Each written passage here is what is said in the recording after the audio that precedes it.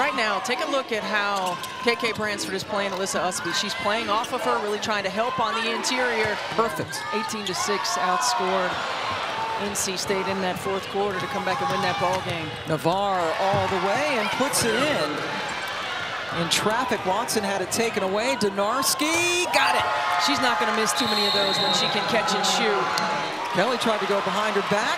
Hidalgo has more steals than anyone in the country. Alyssa Usby, as usual, didn't give up on the play and got the block. Long time since Hannah Hidalgo's gotten a shot. I think they've got to find a way to get her involved in the offensive end. That's nice. Key. Navarre, nice look over to Usby on the penetration there in this game. Another good backdoor cut for Navarre. Kelly getting it over to Donarski, who has a lot of family who have come to the game. And they just saw Lexi nail a three. Assertive and aggressive. Her first game since November 15th. 4.2 seconds left to go.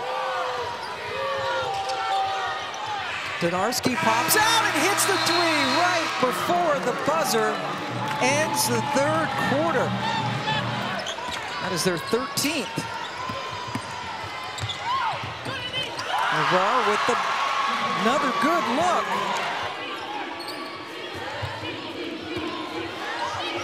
See Hidalgo gambling, trying to get steals, stuck her hand in. But when a shot goes up, she's relentless on the boards. Got to find her. Navarre with the left hand puts it up and in.